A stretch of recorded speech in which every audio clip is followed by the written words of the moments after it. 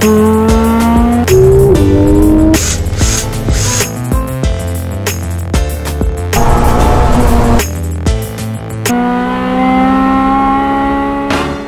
hello, welcome back to episode 10 of the SmokeHoes Garage. This episode is going to be mainly based around what's happening with Simon's Golf, because we wanted to recap and have a finish off of 2019 and all the work that he's so lovely done to it. If you haven't already, hit the subscribe and bell button to see future content from the boys.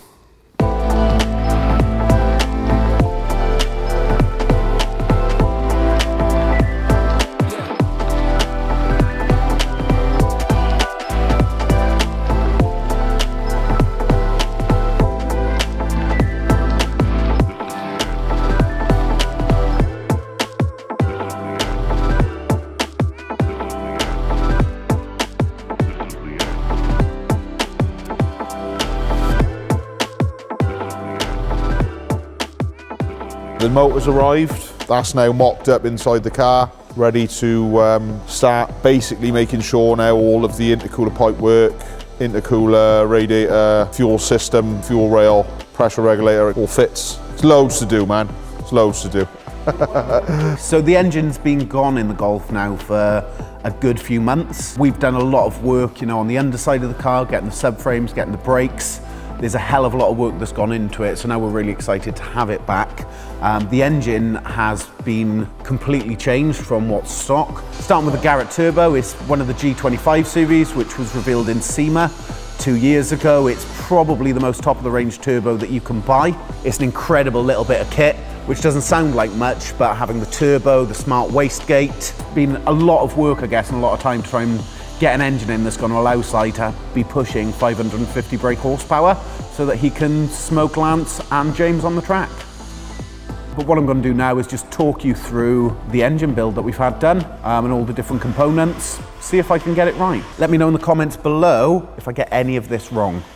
The engine we've opted for is the standard anniversary edition fully forged 1.8 turbo. It's had a full nut and bolt restoration done, a full engine strip, the block and head have been dipped and painted. We've opted for uprated ARP head bolts, we have forged pistons and an uprated crank. There's a new uprated alternator, uprated ECS braided clutch line, uprated ECS pulley wheel kit and uprated coil packs. As you can see, we've also kept the aircon pump, which isn't common in a track car due to the weight, but it gets very hot when you're driving the ring, and we wanted some creature comforts. We have a Garrett G25 550 turbo, which is one of the latest V-band turbos, and is a purpose-built competition turbo, which was unveiled at SEMA in 2017. We've opted for a 3-inch exhaust system. This has a ceramic-coated tubular manifold with a large port runner. The turbocharger, manifold, and turbo lines are all stainless steel braided. Gravitune Power have provided the intake manifold with large runners, CNC trumpets, and high-volume tapered plenum. R32 3-inch throttle body and gas-flowed large port head. We've had all that fitted with a 45mm Turbo Smart wastegate, which has a 50mm race port blow-off valve.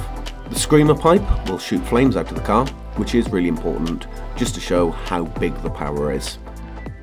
Obviously, as I think we said earlier on with my my big power statement, which we slowed down, what I'm going to go for now is probably all-out speed or full detonation. So it's either going to blow up or something's going to break drastically. I'm planning on absolutely smoking the fuck out of Lance.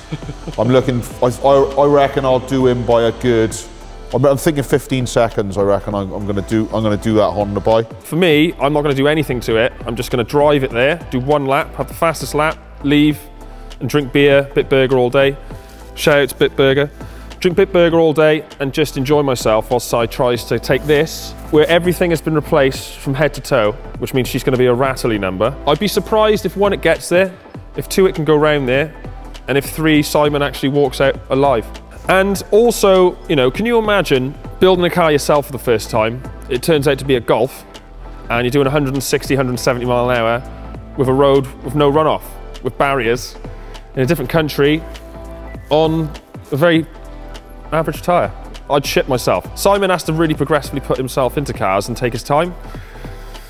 This is just, you know, I'm glad he's got the roll cage, because he's going to need it. I think this is going to absolutely cane it around the ring, and I'm really looking forward to being in the passenger seat, not dying, in a car that's definitely not going to fall apart. What do you think of the cars I'm What do I think of the car's new nickname? What is the new nickname for the car? Pipe. Pipe. Pipe? Why is it called Pipe? It's gonna smoke everything. Oh! I'd be very surprised if this goes there. I'm just gonna say it. It's a lot of work, so I get stressed out. Every time I come to the garage, he's just shaking his head all the time. Very, you know, and him and Luke talk about cars and they don't really know what they're on about, so.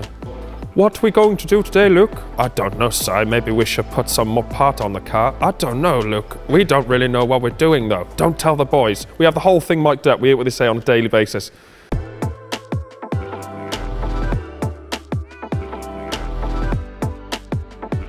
So over Christmas, lads aside, been out partying, having a great time whilst me and Luke have been slaving away. So Luke's done a section on the Golf, on the interior, so enjoy. So as you can see, we've gone for black tweed with red stitching on the seats. The options for the car are really tweed or leather, but we felt that tweed looks better. We've opted for Recaro pole positions in the front, and we've had those recovered with that black tweed. You can see that we've had red embroidery and red stitching runs down the side of the seats. That just makes it pop, and it matches the seat belts and the exterior of the car. Those seats then have Recaro subframes and side mounts to match, so they fit really nicely, and just to keep it consistent, keep it looking good. What we really wanted from the seats was for it to look as if VW had approached Recaro and asked them to create something special for the anniversary edition, and I think that we've achieved that with this finish. Moving back to the rear seats, again they're customised. The back's been flushed to remove the headrests. The reason for that is because we've opted for the pole position in the front, they won't have headrests and it just wouldn't look right having the 3 headrests in the back. What you can see on the rear seats is, as we mentioned in a previous episode, we've had to have those modified in order to fit the roll cage in the car. Generally you wouldn't have rear seats in a track car, but we felt it would look a lot better if we kept the rear seats, so we've cut out the sides of them, had that flushed and then covered. It was an absolute nightmare to fit, but we think that it looks a lot better having those rear seats in the back, and again it's keeping with that OEM look and feel that we wanted to achieve from this car. The dash has been flocked in a black Alcantara, and we've opted for a renowned Monaco steering wheel retrimmed with the same finish. So the gear gate is now non-existent. The reason for that is because we've opted for the fast CAE shifter. We needed to do something completely custom using the black Alcantara, and we've opted for the red stitching for the housing. Finally, we've made a small modification in the boot which will allow us to still be able to access the spare wheel, even though we've bolted in the speaker system and the surge tank.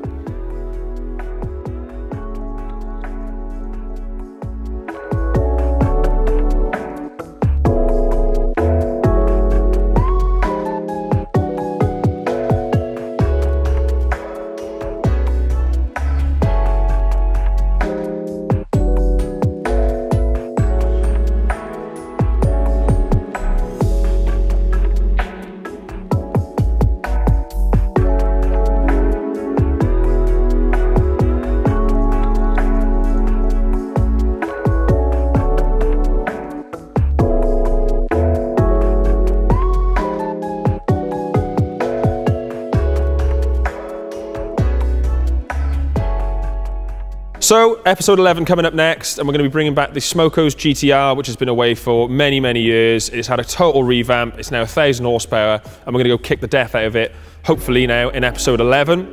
Also, we're going to be talking about what we're doing this year and showing you guys a layout of everything we want to be putting in front of you over the next 6 to 8 months, and that's going to be from the Nurburgring. Wow. To testing at track days in this country, to bringing back cars that we haven't seen for years, and testing everything we have against each other as many times as we possibly can. And also we want to know what you think about what's going to be fast at the Nurburgring between the 3 cars that we have. The EP3, which is 300 brake, NA. The hopefully will be running 550 brake Golf Anniversary Mark IV, or my FD2, which I'm going to be having supercharged by TDI North. And let us know in the comments what you think is going to happen, because we'd really appreciate it, because it gives us bragging points when we go for a pint. So, hope you enjoyed the episode, and we'll see you in 2 weeks' time.